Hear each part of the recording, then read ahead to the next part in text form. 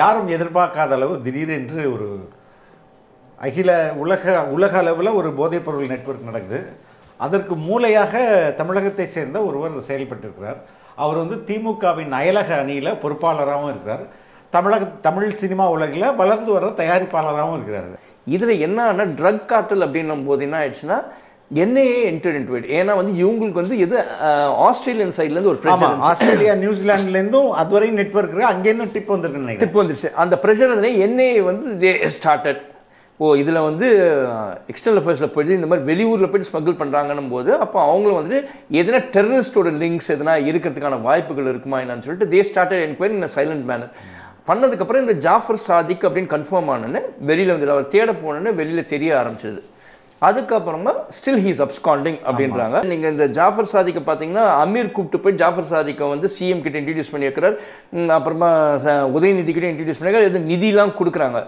ஒரு சிஎம் போய் பார்க்கறனா இது வந்து நீங்கள் as a ஜேர்னலிஸ்ட் உங்களுக்கே தெரியும். இதுக்கு முன்னால் இருந்த சிஎம் வந்து பார்த்தீங்கன்னா கலைஞரையோ சரி இல்லை ஜெயலலிதா மேடம் இவங்க 2 பேரையுமே வந்து யார் போய் பார்க்கணும் அந்த ப்ரோட்டோகால் இருக்குது. அதுக்கப்புறம் செக்யூரிட்டி வந்து ஃபுல்லாக அவங்கள பற்றி ஸ்க்ரீன் பண்ணதுக்கப்புறம் தான் உள்ளே அனுப்பாங்க. இங்கே யார் இன்ஃப்ளூயன்ஸ் இருந்தாலும் அமீர் சொன்னால் கூட உள்ளே போகிற அளவுக்கு இருந்துச்சுன்னா இன்னைக்கு யார் அசிங்கப்படுறது? இவர் மாட்டினதுனால என்ன நான் கேள்விப்பட்டதுன்னா திரைத்துறையில் சம்மந்தப்பட்டவங்க அப்புறமா வந்து பிஸ்னஸ் டைகான்ஸ் யார் இருந்து ட்ரக் அடிக்ட்ஸ் இருக்காங்க அவங்களுக்கு எதனா இவனோட லிங்க் இருக்கா இவனோட கால் ரெக்கார்ட்ஸ்லாம் செக் பண்ணிடுவேன்.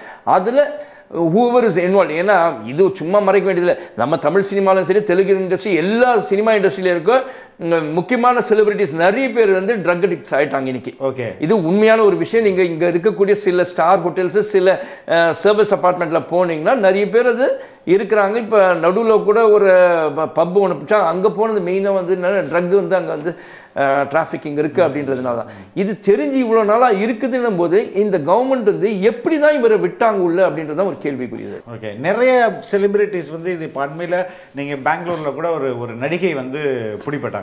இப்போ இது வந்து பெரிய பிரச்சனை ஆகிடும் தெரியாது அவங்களுக்கு. 3 இயர்ஸ்க்கு முன்னால் இருக்கும் சார். நான் அதாவது the time when Khushbu joined into BJP along with Sundar C. ஏன்னா சுந்தர் சி இது வரைக்கும் எங்கேயுமே எந்த கட்சியிலும் குஷ்பு ஜாயின் பண்ணப்போ கூட போனதில்லை.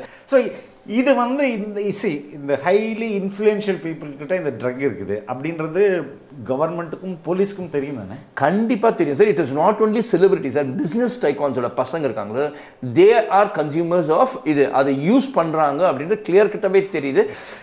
எந்த அளவுக்கு இப்போ டாப் ஹீரோஸ் இருப்பாங்களே அவங்கள்ட்ட கூட இந்த மாதிரியான ட்ரக் போய் சேர்ந்துருமா? போதும் சார், போதும் சார். இவங்களுக்கு ஒரு பொழுதுபோக்குன்ற மாதிரி ஆயிடுச்சு சார். அது ஹை பட்ஜெட் படம் பண்ணக்கூடிய இந்தியன் கிரியேட்டர்ஸ் எல்லாரையுமே எவ்வளோக்கு எவ்வளோ திட்டணுமோ அவ்வளோக்கு எவ்வளோ திட்டுவேன் சார்.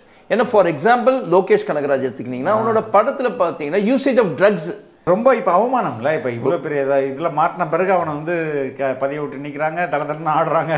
ரொம்ப கேவலமான இதில் பார்த்தீங்கன்னா உதயநிதி கூட ஒரு ட்வீட் ஒன்று டெலிட் பண்ணிட்டு இருக்காரு இப்போது. அதாவது அந்த ஜாஃபர் சாதிக்கோட எப்பயோ ஒரு வாட்டி மீட் பண்ணது வந்து அந்த ஜாஃபர் சாதிக்கும் கூட வேற ஒருத்தர் வந்திருக்காங்க. போயிட்டு உதயநிதி கிட்ட வந்து 2 லட்சம் ரூபாய் இன்னும் வந்து நிதி கொடுத்துருக்காங்க. அந்த நிதி கொடுத்த ஃபோட்டோ வந்து அன்றைக்கி இருந்தது வந்து இப்போ ஒருத்தர் எடுத்து போட்டிருக்காரு ட்விட்டரில், ஒரு விசில் ப்ளோவர் தான் போட்டிருக்காரு. பார்த்தா அதை டெலிட் பண்ணிட்டு இருக்காங்க. மெட்ராஸ் ஸ்கூல் ஆஃப் ஜேர்னலிசம் வழங்கும் diploma in applied journalism and digital media. ஆழமான கருத்தியல் வகுப்போடு தொழில்நுட்ப பயிற்சி, செய்திக்களத்தில் நேரடி அனுபவத்தோடு செய்தி சேனல்களில் பயிலும் வாய்ப்பு, முன்னணி ஊடக ஆளுமைகளின் தொடர்ச்சியான கலந்தாய்வு மற்றும் கற்பித்தல். மாணவர் சேர்க்கை நடைபெறுகிறது. இன்றைய தொடர்பு கொள்ளுங்கள். வணக்கம் சார். வணக்கம் சார், எப்படி இருக்கீங்க? நல்லா இருக்கேன். யாரும் எதிர்பார்க்காத அளவு திடீரென்று ஒரு உலக அளவில் ஒரு போதைப்பொருள் நெட்வொர்க் நடக்குது. அதற்கு மூளையாக தமிழகத்தை சேர்ந்த ஒருவர் செயல்பட்டிருக்கிறார். அவர் வந்து திமுகவின் அயலக அணியில் பொறுப்பாளராகவும் இருக்கிறார். தமிழ் சினிமா உலகில் வளர்ந்து வர தயாரிப்பாளராகவும் இருக்கிறார். இவர் யார்? இவரோட பின்புல என்ன? எப்படி மாட்டினார்? அதாவது ஒரு ஃபியூ டேஸ்க்கு ஒரு 4-5 டேஸ்க்கு முன்னால் வந்து டெல்லியில் வந்து சும்மா ஒரு டிப்பு கிடச்சிருக்கு. இங்கே ஒருத்தங்க வந்து ட்ரக்ஸை வந்து எது நார்கோட்டிக்ஸ் வந்து விற்கிறாங்க அப்படின்னு சொன்னால் அந்த லோக்கல் போலீஸ்க்கும் அந்த நார்கோட்டிக்ஸ் என்சிபி அங்கே தெரிஞ்சுட்டு அங்கே போயிருக்காங்க. டெல்லி போலீஸ் ஜாயிண்ட் வெஞ்சராக போயிருக்காங்க. போயிட்டு பார்த்தப்போ ஒரு 3 பேர் தான் எது சின்ன லெவலில் பண்ணுறாங்கன்னு தெரிஞ்சு போய் பிடிச்சிட்டு அவங்களை விசாரிக்கும் போது தான் தெரிஞ்சு அவங்க சப்ளை பண்ணுறதுலாம் யாருன்னு பார்த்தா ஜாஃபர் சாதிக் அப்படின்றவனை அவங்க வந்து வாக்குமூலத்தில் சொல்கிறாங்க.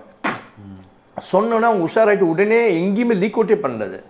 ஒரு 2 நாளைக்கு அவங்க வந்து இங்கே ஜாஃபர் சாதிக்கு இருக்கிற இடத்தெல்லாம் பிடிக்காங்க. 24th 22nd அந்த டேட்லேருந்து ஜாஃபர் சாதிக் ஆளுங்கள்லாம் பார்க்கறதுக்கு ஃபுல்லாக பார்க்குறாங்க.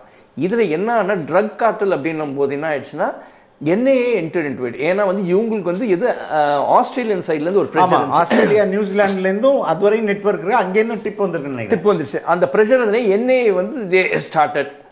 இதில் வந்து எக்ஸ்டர்னல் அஃபேர்ஸில் போயிட்டு இந்த மாதிரி வெளியூரில் போய்ட்டு ஸ்மகிள் பண்ணுறாங்கன்னும் போது அப்போ அவங்களும் வந்துட்டு எதனா டெரரிஸ்டோட லிங்க்ஸ் எதனா இருக்கிறதுக்கான வாய்ப்புகள் இருக்குமா என்னன்னு சொல்லிட்டு they started enquiry in silent manor பண்ணதுக்கப்புறம் இந்த ஜாஃபர் சாதிக் அப்படின்னு கன்ஃபார்ம் ஆனோன்னு வெளியில் வந்து அவர் தேட போனோன்னு வெளியில் தெரிய ஆரம்பிச்சிது. அதுக்கப்புறமா ஸ்டில் ஹீஸ் அப்ஸ்காண்டிங் அப்படின்றாங்க. பட் இதில் சொல்ல முடியாது அப்ஸ்காண்டிங்னு நம்ம சொல்கிறோம். தே good have also got him. அது வெளியில் சொல்லாமல் இருக்கலாம் கூட. ஏன்னா வந்து அடுத்து அவனுக்கு கிங் பின்னாக இருக்கும் யாரும் அவன் வந்து மாற்றத்துக்கான வாய்ப்புகள் இருக்கும். அதனால் he could have been also arrested அப்படின்ற மாதிரி தான் இருக்குது. நேரடியாக இவர் திமுகவில் வந்து அந்த அரசியல் கட்சியோட தொடர்பு இருக்குது. அதனால் அவர் வந்து நீக்கிட்டாங்க. அது ஒரு செகண்டரி. அதே நேரத்தில் இவர் திமுக ரெட் ஜெயிண்ட் இவங்க குறிப்பாக வந்து உதயநிதி ஸ்டாலினோட மனைவி கிருத்திகா காந்தி அவங்களுடைய திரைப்படத்துக்கெல்லாம் இவர் ஒர்க் பண்ணியிருக்கிறாரா? இல்லை சார், அப்படி இல்லை. ஆக்சுவலாக வந்து அதை வந்து இதில் ஒன்று குறிப்பிடணும் அப்படின்னு நினைக்கிறேன். எடப்பாடி பழனிசாமி இருக்க எக்ஸிஎம் அவர் என்ன பண்ணாருன்னா இவனை அரெஸ்ட் ஆன உடனே வந்து ஒரு ட்வீட் ஒன்று போடுறாரு. இந்த சேம் டேவே போடும்போது ஜாஃபர் சாதிக் தயாரிக்கிற படத்துக்கு வந்து இது கிருத்திகா உதயநிதி, அதாவது உதயநிதியோடைய மனைவி கிருத்திகா உதயநிதி தான் வந்து இயக்குனார் அப்படின்ற மாதிரி சொல்லி போட்டிருந்தாரு. அது ஒரு தவறானது. அந்த மங்கை அப்படின்ற ஒரு படத்தோடைய ஃபர்ஸ்ட் சிங்கிள் ரிலீஸ் பண்ணுறது வந்து இந்த டைரக்டர் கிருத்திகா உதயநிதி தான் ஒரு போஸ்ட் இருந்துச்சு. அதை வந்து இவர் மிஸ்இன்டர்பிரேட் பண்ணி இப்படி அவர் புரிஞ்சுக்கிறது அப்படியா என்னன்னு தெரியல, அப்படி போட்டிருக்காரு. ஆனால் அவரோட செக்ரட்டரி யாருன்னா கொஞ்சம் படித்தாளுங்க தான் இருக்கணும். அவங்க வந்து அவ்வளோ இதுவாக அவசரப்பட்டு பட்டன் போட்டாங்க. அவங்க மட்டும் இல்லை, சிஎம்ஏ அவசரப்பட்டுன்னு தான் சொல்லுவேன். ஏன்னா ஒரு சிஎம் வந்து நீங்கள் இந்த ஜாஃபர் சாதிக்கை பார்த்தீங்கன்னா அமீர் கூப்பிட்டு போய் ஜாஃபர் சாதிக்கை வந்து சிஎம் கிட்ட இன்ட்ரடியூஸ் பண்ணி வைக்கிறார். அப்புறமா உதயநிதி கிட்ட இன்ட்ரடியூஸ் பண்ணியிருக்காரு. இது நிதிலாம் கொடுக்குறாங்க. ஒரு சிஎம் போய் பார்க்கறனா இது வந்து நீங்கள் as a ஜேர்னலிஸ்ட் உங்களுக்கே தெரியும். இதுக்கு முன்னால் இருந்த சிஎம் வந்து பார்த்தீங்கன்னா கலைஞரையோ சரி இல்லை ஜெயலலிதா மேடம், இவங்க 2 பேரையுமே வந்து யார் போய் பார்க்கணும் அந்த ப்ரோட்டோகால் இருக்குது. அதுக்கப்புறம் செக்யூரிட்டி வந்து ஃபுல்லாக உங்களை பற்றி ஸ்க்ரீன் பண்ணதுக்கப்புறம் தான் உள்ளே அனுப்பாங்க. இங்கே யார் இன்ஃப்ளூயன்ஸ் இருந்தாலும் அமீர் சொன்னால் கூட உள்ளே போகிற அளவுக்கு இருந்துச்சுன்னா இன்றைக்கி யார் அசிங்கப்படுறது? இதே கவர்மெண்ட் தான், டிஎம்கே தான். ஏன்னா அதில் அயலக அணியில் வந்து ஒரு பொறுப்பு கொடுத்துருக்காங்க. ஒரு பொறுப்பு ரூலிங் பார்ட்டியில் இருக்கும்போது ஒரு பொறுப்பு கொடுக்குறாங்கன்னும் போது அவங்களுக்கே தெரியணும் இவன் பேக்ரவுண்ட் என்ன இருக்கு ஏது. அதை நிதி கொடுத்தனாலே பொறுப்பு கொடுத்துருப்பாங்க அப்படிதான் நினைக்கிறேன். ஏன்னா ஒரு விசாரணையே இல்லாமல் இருக்கு. ஏன்னா டோட்டலாக மஃபா இருக்கு இந்த கவர்மெண்ட் அப்படின்னு தான் சொல்லுவேன். ஏன்னா ஒரு இன்டெலிஜென்ஸ் வந்து ஒழுங்காக வச்சுருந்தா தான். இப்போ இதுலேயே ஒரு இன்டெலிஜென்ஸ் லேப்ஸ் இருக்குன்னா ஒரு அவரை பற்றி தெரியல அப்படின்னு சொல்கிறதுக்கு இருக்காங்க. அந்த அப்போ செக்யூரிட்டி லேப்ஸ் எந்த அளவுக்கு இருக்கும் அப்படின்றது வந்து ஒரு கேள்விக்குறியாகவே இருக்குது அப்படின்னா. இப்போ இந்த டெல்லி போலீஸும் சரி என்சிபியும் சொல்லும்போது is the man the mind behind the entire கார்டல் அப்படின்றாங்க. அப்போ இவர் சாதாரணமான ஆள் கிடையாது. சாரி, இந்த master mind behind the entire network, entire international drug கார்டல் அப்படின்றாங்க. அப்போ இவர் இஸ் நாட் ஆர்டினரி மேன் இல்லையா? அது ரீசன் என்னன்னா வந்து ஹி டசன்ட், அது நான் படித்த நியூஸ் வரைக்கும் அப்புறம் கேதர் பண்ண இன்ஃபர்மேஷன் வரைக்கும் ட்ரக்குக்கான ரா மெட்டீரியல்ஸ் இருக்குங்களா, அந்த பேசிக் அந்த ப்ராடக்ட்ஸ், அந்த இதுதான் மெயினாக இவன் செய்யறது. இவன்கிட்ட இருந்து ட்ரக் மேனுஃபேக்சர்ஸ் அதை ஐ மீன் நார்கோட்டிக் ட்ரக்ஸ் வந்து மேனுஃபேக்சர் பண்ணுறவங்களாம் இவன்கிட்ட இருந்தால் வந்து ப்ரொக்யூர் பண்ணுறதா கேள்விப்பட்டேன். இவர் மாட்டினதுனால என்ன நான் கேள்விப்பட்டதுன்னா திரைத்துறையில் சம்மந்தப்பட்டவங்க, அப்புறமா வந்து பிஸ்னஸ் டைகான்ஸ் யார் இருந்து ட்ரக் அடிக்ட்ஸ் இருக்காங்க அவங்களுக்கு எதனா இவனோட லிங்க் இருக்கா, இவனோட கால் ரெக்கார்ட்ஸ்லாம் செக் பண்ணி அதில் whoever is involved. ஏன்னா இது சும்மா மறைக்க வேண்டியதில்லை. நம்ம தமிழ் சினிமாலும் சரி தெலுங்கு இண்டஸ்ட்ரி எல்லா சினிமா இண்டஸ்ட்ரியில இருக்க முக்கியமான செலிபிரிட்டிஸ் நிறைய பேர் வந்து ட்ரக் அடிக்ட்ஸ் ஆகிட்டாங்க இன்னைக்கு. ஓகே, இது உண்மையான ஒரு விஷயம். நீங்கள் இங்கே இருக்கக்கூடிய சில ஸ்டார் ஹோட்டல்ஸ் சில சர்வீஸ் அப்பார்ட்மெண்ட்டில் போனீங்கன்னா நிறைய பேர் அது இருக்கிறாங்க. இப்போ நடுவில் கூட ஒரு பப் ஒன்று பிடிச்சா அங்கே போனது மெயினாக வந்து ட்ரக் வந்து அங்கே வந்து டிராஃபிக்கிங் இருக்குது அப்படின்றதுனால தான். இது தெரிஞ்சு இவ்வளோ நாளாக இருக்குதுன்னும் போது இந்த கவர்மெண்ட் வந்து எப்படி தான் இவரை விட்டாங்க உள்ள அப்படின்றதான் ஒரு கேள்விக்குரியது. ரெண்டாவது இது கமிங் பேக் டு இவர் என்னென்ன படங்கள் ப்ரொடியூஸ் பண்ணார் சார்? படங்கள்னு பார்த்தீங்கன்னா இவர் 3 படம் ப்ரொடியூஸ் பண்ணியிருக்காரு சார். ஒன்று வந்து மங்கைன்ட்டு ஒரு படம், அதான் இப்போ சொன்ன அந்த எடப்பாடி ரிலீஸ் ஆக போதா? மார்ச் 1 ரிலீஸ் ஆகிறதுக்கு I doubt whether it will get release. ஏன்னா வந்து இப்போ ஃப்ரீஸ் பண்ணிட்டு இருப்பாங்க எல்லாமே, அதனால் அது பண்ணுறாங்க. அதை வந்து இவர் தான் ப்ரொடியூஸ் பண்ணியிருக்காரு. குபேந்திரன் காமாட்சி யாரோ ஒருத்தர் அவர் தான் டிரெக்ட் பண்ணியிருக்காரு. அதுக்கப்புறமா வந்து இறைவன் மிகப்பெரியவன் அமீரோட ஒரு படம் இருக்குங்க, அந்த படத்தை வந்து இவர் தான் வந்து பண்ணியிருக்காரு. ப்ரொடியூஸ் பண்ணியிருக்காரு. அப்புறமா மாயவலை அப்படின்னு ஒரு படம், அது வந்து அமீர் ஆக்ட் பண்ணியிருக்காரு. அதில் வந்து நம்ம வெற்றிமாறன்லாம் இருக்காங்களே, அவங்கெல்லாம் வந்து ஏதோ வந்து ரிலீஸ் பண்ணுறதுக்கோசம் வந்து ஒரு பார்ட்னர்ஷிப் பண்ண முடியும். அந்த படத்துக்கு வந்து கோ ப்ரொடியூசர் வந்து நம்ம ஜாஃபர் சாதிக். அது இல்லாமல் வசந்த பவன் ஹோட்டல் இருக்குங்க, அந்த வசந்த பவன் ஹோட்டலோட சன் வந்து வசந்த் ரவின்னு ஒரு ஆக்டர், அவர் ஹீரோ பண்ணுறாரு. அவர் நடிக்கக்கூடிய அந்த இந்திரா அப்படின்ற படத்துக்கு அவர் தான் ப்ரொடியூசர் சார். இது மட்டும் இல்லாமல் சில படங்களுக்கு நிறைய பெரிய பெரிய படங்களுக்குலாம் வந்து இவர் இன்வெஸ்ட் பண்ணியிருக்காரு. As a financial he has invested அப்படின்னு சொல்கிறாங்க. அது மட்டும் இல்லை அப்படின்னா வேற திரைத்துறையினரோட கூட்டாக வந்து வியாபாரம் கூட செஞ்சுட்டு இருக்காரு அப்படின்ற மாதிரி தான் இருக்கு. ஓகே, இப்போ அமீர் வந்து நேரடியாக அமீரும் இவரும் பிஸ்னஸ் பார்ட்னர் அப்படின்னு சொல்கிறாங்களே, உண்மை சார். எப்படி நீங்கள் மினிஸ்ட்ரி ஆஃப் கார்ப்பரேட் அஃபேர்ஸ் அதில் போய் பார்த்தீங்கன்னா அதில் அமீர் சுல்தான் அந்த பேர் நான் டீட்டெயில் சொல்கிறேன் பாருங்க. அது வந்து ஜூக்கோ ஓவர்சீஸ் பிரைவேட் லிமிடெட். ஆமாம், ஜூக்கோ ஓவர்சீஸ் பிரைவேட் லிமிடெட் இருக்கு. அதோட ரெஜிஸ்டர்ட் ஆஃபீஸ் வந்து பொர்சவாக்கம் ஹை ரோட்ல இருக்கு. அதில் 3 பேர் வந்து பார்ட்னர்ஸாக இருக்காங்க சார். அந்த 3 பேர் யார் யாருன்னு பார்த்தீங்கன்னா முகமது இஸ்மாயில் அமீர் சுல்தான், ஜாஃபர் சாதிக், அப்துல் ரஹ்மான், அப்துல் பசீத். இதில் ஃபர்ஸ்ட் நேம் வந்து அமீரோட பேர் தான் இருக்கு. இவங்க 3 பேரும் சேர்ந்து தான் வந்து. பட் அந்த அமீரை பொறுத்தவரையும் ஓரளவுக்கு இந்த சமூக பொறுப்போட பேசுகிற ஒரு நபர். இப்படி ஒரு நபர் கூட அவர் பிஸ்னஸ் கான்ட்ராக்ட் வச்சிருப்பாரா? இல்லை சார். அதாவது வந்து இந்த வகையில் வந்து என்னை பொறுத்த வரைக்கும் அமீர் வந்து இவர் இந்த மாதிரி தவறானவரும் தெரிஞ்சு ட்ரக் டிராஃபிக்கிங் பண்ணுறவர் அப்படின்னு தெரிஞ்சு வச்சிருப்பாரானா அது ஒரு கேள்வி. யாரும் ஒரு எஸ்டாப்ளிஷ் செலிபிரிட்டி வந்து இந்த மாதிரி ஆளை கூட வச்சிருக்க மாட்டாங்க. He might be doing business, எதனா நம்பர் 2 பிஸ்னஸ் வேற மாதிரி இருந்தா நினச்சிருக்கலாம் கூட. பட் ஆனால் இந்த மாதிரி ட்ரக் டிராஃபிக்கிங்க்கு வந்து அமீர் வந்து உடந்தையாக இருந்திருப்பாருன்னா சான்சஸ். ஏன்னா இதை வந்து அமீர்கிட்ட சொல்கிற அளவுக்கு ஒரு பெரிய நல்ல பிஸ்னஸும் கிடையாது. அது கிடையாது, டெஃபினட்டாக சொல்ல மாட்டார். ஏன்னா அமீரை பொறுத்த வரைக்கும் மற்ற விஷயம் 1000 கான்ட்ரவர்சிஸ் அவர் மேலே இருந்தாலும் இதில் வந்து அவர் தலை கொடுப்பாரா அப்படின்னு ஒரு இதுதான் சார். இப்போ எந்த அளவுக்கு சார் சினிமாக்குள்ள இந்த ட்ரக் வந்து இன்ஃப்ளூயன்ஸ் ஆகிடுது சார்? ட்ரக்கு சினிமாவில் வந்து லாஸ்ட் டைம் உங்கள் இன்டர்வியூலே கூட நான் சொல்லியிருக்கேன். இங்கே வந்து திட்டவட்டமாக சொல்லலாம் சார், ட்ரக் இன்ஃப்ளூயன்ஸ் நிறையவே இருக்குது சார். நிறைய யங் ஆர்டிஸ்ட் வந்து இன்றைக்கி வந்து they are consuming drugs sir. அதை வந்து அவங்க யூஸ் பண்ணாங்க. இங்கே மட்டும் இல்லை, பாலிவுட்லேயும் சரி, எல்லா ஹாலிவுட்டில் இது ரொம்ப நார்மல். நிறைய பேர் யங் லைஃப்பில் நல்லா ஆரம்பித்தவங்களோட லைஃப் ஒரு பாதியில் வந்து ட்ரக்னாலே வந்து போயிடும். கொக்கேன் மாதிரியான ரொம்ப ஹார்ட் ட்ரக்ஸ் அங்கே இருக்குது. அதே மாதிரியான ஹார்ட் ட்ரக்ஸ் இங்கே இருக்குது. இல்லை கஞ்சா மாதிரியான இதோட இல்லை sir. I don't want to name it. ஏன்னா வந்து அதெல்லாம் வேண்டாம், நம்ம ஏன் சொல்லுவானே. தேர் ஆர் கெமிக்கல் சப்ஸ்டன்சஸ், அந்த மாதிரி ட்ரக்ஸ் வந்து இருக்குது. இங்கே இருக்குது சிந்தட்டிக் ட்ரக்ஸ் ஆர் தேர் சார். இங்கே வந்து யூஸ் பண்ண என்ன இங்கே வந்துன்னா இப்போ ஹாலிவுட்லாம் பார்த்தா அது தவறுன்னு தெரிஞ்சினாலும் திருத்திட்டு தன்னை திருத்திப்பாங்க. ஆனால் இங்கே எப்படின்னா வந்து அங்கே பார்த்து இன்னும் கெட்டு தான் போகிறாங்க வழியா அதை திருத்திக்கணுன்றது தெரியல. பட் அங்கே இருக்கவங்க கூட கொஞ்சம் அவாய்ட் பண்ணிட்டு திருந்த ஆரம்பிச்சிட்டான். பட் இங்கே தான் ஒன்றும் திருந்துற மாதிரி தெரியல sir. There use to bit ஆயிடுச்சு. அது இல்லாமல் என்னென்னா டேரெக்டாக வந்து ஒரு செலிபிரிட்டி போய் டேரெக்டாக he won't by it sir. அவன் வந்து ஒரு சின்ன ஆள் யாருன்னா அவன் அசிஸ்டன்ஸ் வச்சுப்பான், அவன் மூலமாக வாங்க. அப்புறமா என்ன ஆகும்னா அந்த ஆள் ருசி கண்டுக்கிறான் பாருங்கள். அந்த அமௌண்ட் வந்து ஒர்த் லேக்ஸில் போதுன்னும் போது சின்ன அப்போ அந்த மீடியேட் பண்ண மாதிரி வாங்கினது கொடுக்குறான் பாருங்க. Who is a mediate who gets it.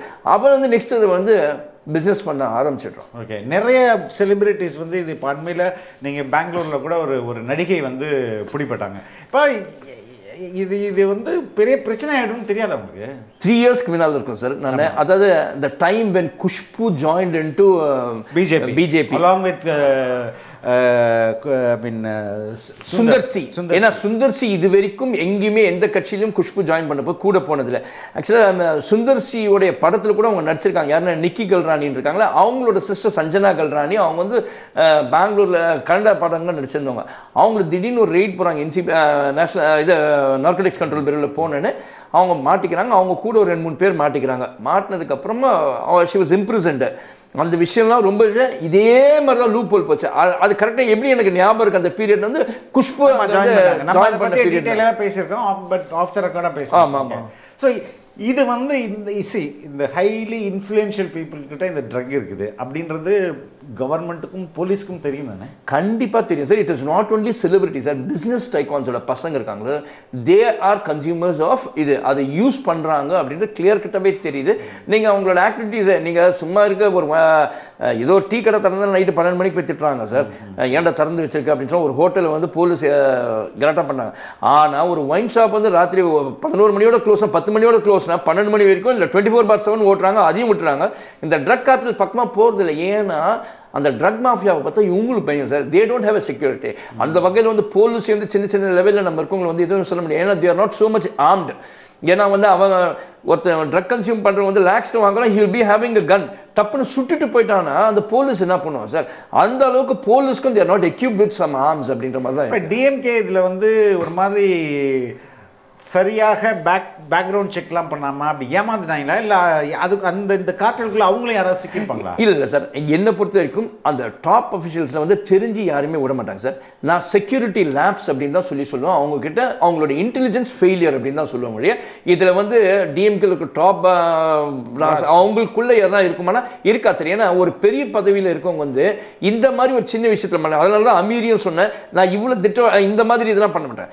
But முக்காவாசி பொலிட்டிஷியன்ஸ் கிட்ட இருக்கிறது வந்து ஃபண்டிங் வரது பாத்தீங்கன்னா எங்கன்னா பிளாக் மணி தான் கொண்டு வந்து அந்த மாதிரி தான். சினிமா அப்படினாலே black money source of black மணின்றது இல்காட்டன் மணி தான். இல்காட்டன் மணி தான். அது ஒன்று அரசியல்வாதியோட பினாமி காசா இருக்கும், அப்படிலாம் இது மாதிரியான காசா இருக்கும். தான் இது மாதிரி பிளாக் மணியை ஒயிட் மணி ஆக்குறதுக்கு சினிமா ஒரு மிகப்பெரிய சோர்ஸ். இன்னொன்று என்னன்னு பார்த்தீங்கன்னா வந்து it is not only DMK கவர்மெண்ட்ல மட்டும்தான் இந்த மாதிரி ஒரு ரிஃப்ராப் இல்லைன்னா இந்த மாதிரி ஆட்கள் இருக்கிறாங்கன்னு சொல்றேன்.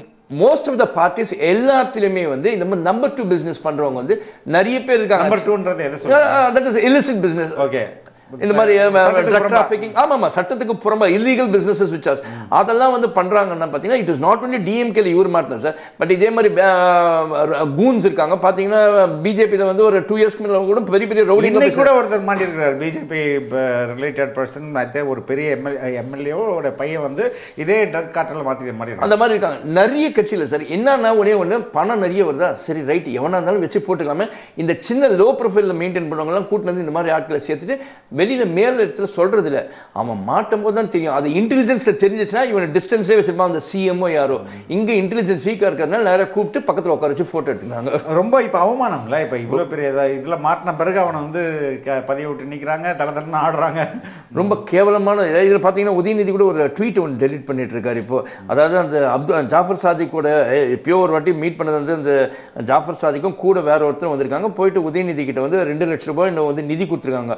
அந்த நிதி கொடுத்த போட்டோ வந்து அன்னைக்கு இருந்தது வந்து இப்போ ஒருத்தர் எடுத்து போட்டிருக்காரு ட்விட்டர், ஒரு விசில் ப்ளோவர் தான் போட்டிருக்காரு. பார்த்தா அதை டெலீட் பண்ணிட்டு இருக்காங்க.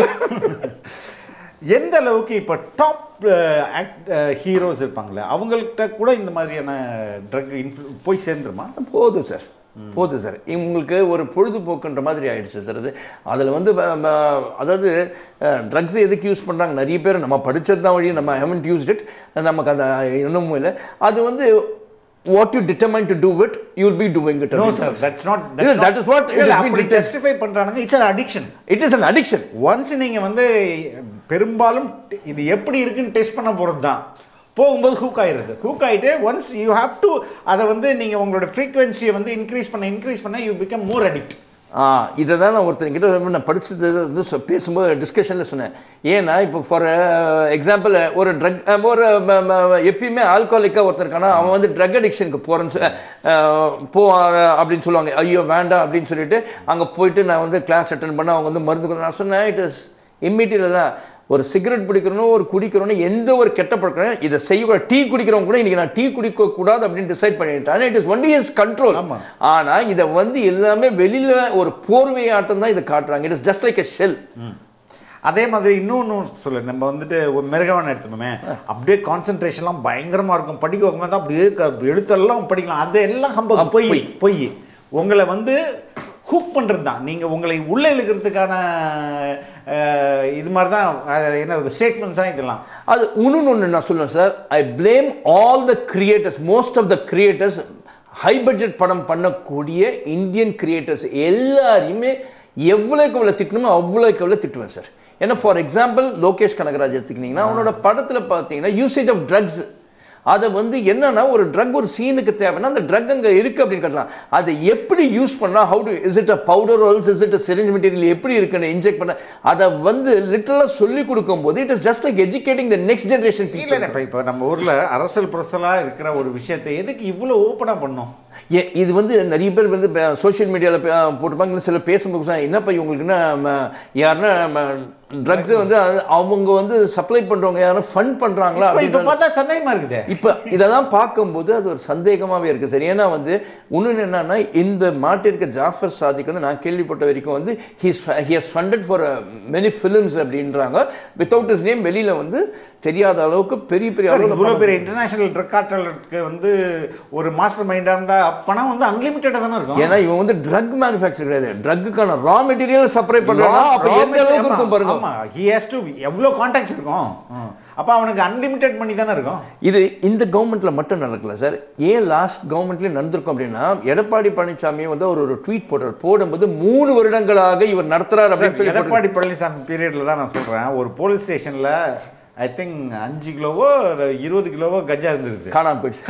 கேட்டால் 2 கிலோ தான். என்னடா நான் எழுதி நிறுத்தின்னு சொல்கிறேன். இப்போ போலீஸ் ஸ்டேஷனில் இருக்க கஞ்சாவே இல்லீகல் மார்க்கெட்டில் விற்கப்படுது போயிருக்கு. அதே மாதிரி கிட்டத்தட்ட மோர் தென் 50,000 கிலோஸ் ஆஃப் ஹெரோயின் வந்து இந்த பிஜேபி கவர்மெண்ட்ல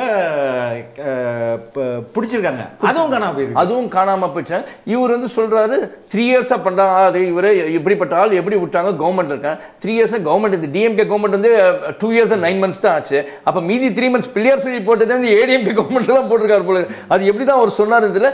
அப்பயும் அதே மோசமா தான் இருந்துச்சு, அதோட மோசமா இன்னைக்கு ஆயிடுச்சு. நெக்ஸ்ட் இப்போ வந்து 2000 crores நோன்னு சொல்லி சொல்றாங்க.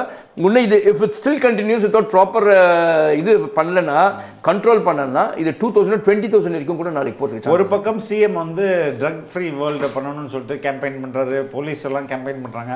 ஆனா உங்களுக்கு தெரிஞ்சே இப்படி ஒரு மாஃபியாவை உள்ளூட்டு இருக்காங்க. அதான் என்ன சிஎம் கூட குறை சொல்ல மாட்டேன் சார். சிஎம் ஏன்னா வந்து பாவம் அவருக்கு ஆசை இருக்கும் தான், பட் சிஎம் கிட்ட கண்ட்ரோல் இருந்தால் தானே சார். ஒவ்வொருத்தரும் கண்ட்ரோல் வச்சிருந்தாங்கன்னா, இஃப் சிஎம் கிட்ட பெர்ஃபெக்ட் கண்ட்ரோல் இருந்துச்சா, if he had been like his father, இல்லைன்னா வந்து ஜெயலலிதா விட்டு தான் அவரோட கண்ட்ரோல் ஃபுல் கண்ட்ரோல் வச்சுன்னு இந்த மாதிரி விஷயத்துல வந்து இம்மீடியட்டா அவரை யார் உள்ள கூட்டு வந்தாங்களோ அவங்களேருந்து எல்லாருமே வந்து தெரிஞ்சுப்பாரு. இது வரைக்கும் அந்த மாதிரி ஒண்ணுமே எடுத்த மாதிரியே தெரியல சார் ஆக்ஷனு. ஓகே, பார்க்கலாம் சார் இது எப்படி போய் முடியுதுன்றது பார்ப்போம். தொடர்ந்து இதை பற்றி விவாதிப்போம் சார். ரொம்ப நன்றி. நன்றி சார்.